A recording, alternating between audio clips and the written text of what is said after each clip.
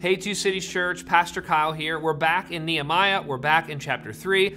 Like we've seen these past few weeks, Nehemiah cast a compelling vision. And one of the things vision does, it does a lot of things, but it unites people. It says, this is the problem, this is the solution, this is how you can be a part of it. At the end of chapter 2, the people said, hey, we're all in. At the beginning of chapter 3, we began to see that they were all in, especially the leaders, and that everybody started where the wall was closest to them. And whatever the need was, people were willing to meet it. And what we saw was, again, just briefly, is there was about 38 different people involved and about 42 different groups that were involved. And there are 7 different gates in chapter 3. There's like the Valley Gate, and there's the Sheep Gate, there's the Fountain Gate, there's all these different gates. Last week we talked about the Sheep Gate, why that was so important. This week I want us to pick up in verse 13 of chapter 3, and we see another gate that they repair. Here's what it says. This is Nehemiah chapter 3, verse 13. It says, they rebuilt, I'm starting at halfway through verse 13. They rebuilt it. This is the Valley Gate. And they set its doors and its bolts and its bars, and they repaired 1,000 cubits of the wall as far as the Dung Gate. Now, in verse 13, we're told about the Dung Gate. Now, what is the Dung Gate? You're like, that's a goofy name, but it's the perfect name for what it is, because it was the gate, they named it for this reason, it was the gate where the trash and the waste and the things that were not necessary were taken out, they were thrown away, or they were burned outside of that gate. So what happens as you rebuild the wall? Because that's what we're all doing in this season. We're rebuilding our spiritual walls, we're rebuilding our family or our church, or for some of you, business. For some of you, it means that you're in a whole new industry.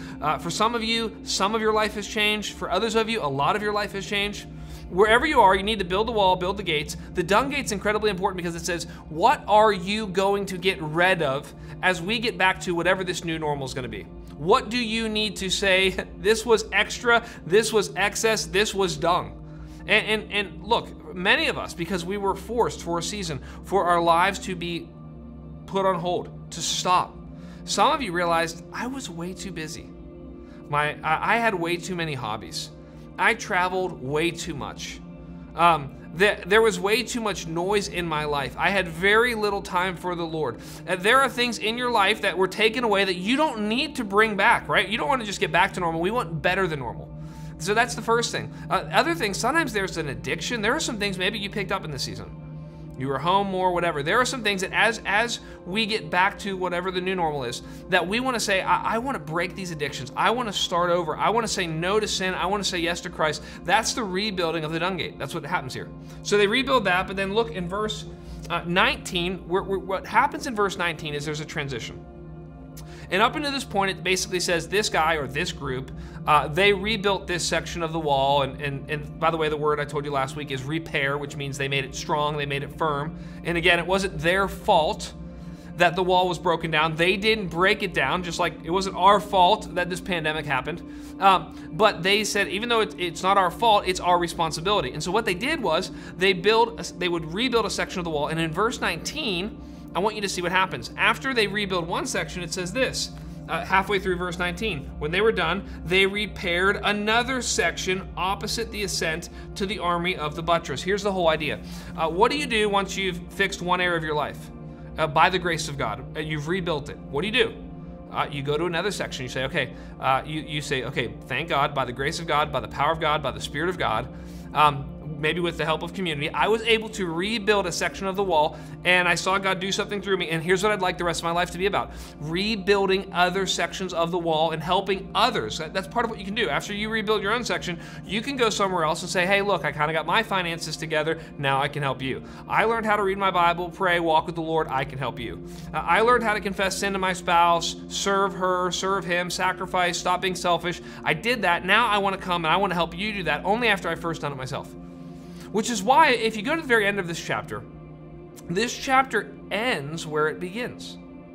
Though if you were to look at a map, what you'd see is the way they built the wall is they started in the north at the Sheep Gate, and they went counterclockwise all the way back to the Sheep Gate. I want you to see this. At the very end, it says, in between the upper chamber, this is the final verse of the chapter, and the corner and the Sheep Gate, the goldsmiths and the merchants repaired. So what is it all about? It's all about you need to finish the job. Whatever you start, you should completely finish.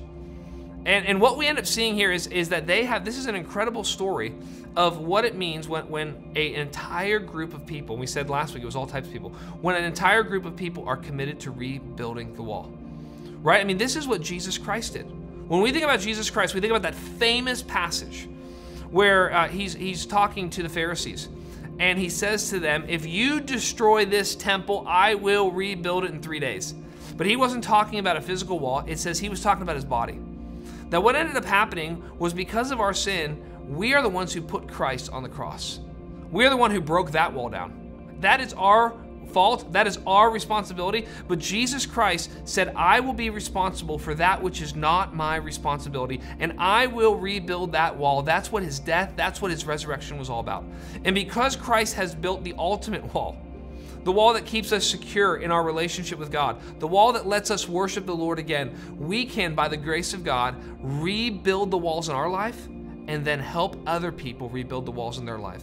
A big part of it is knowing what needs to go out of this dung gate and not need to come back into my life, because I don't want to just go back to normal. I want to be better than normal. Let's pray together. Lord, that's what I pray for myself and for everybody listening here. Lord, that we would be committed in this season to saying no to many things. That there are things that need to leave, there are things that need to be done in this season, and they don't need to come back. Lord, I pray for that. Lord, I pray for those of us who, when we're done rebuilding one section of our wall, that we would not be inconsistent or incomplete, but we would build another section, Lord. Lord, and I pray that we would not stop rebuilding till it's all done, Lord. We thank you that we're not trying to rebuild to earn favor with you. You've already rebuilt the greatest wall. That's what happened in your death and your resurrection, Lord. We want to rebuild the walls in our life in response to that. We ask this in Jesus' name. Amen.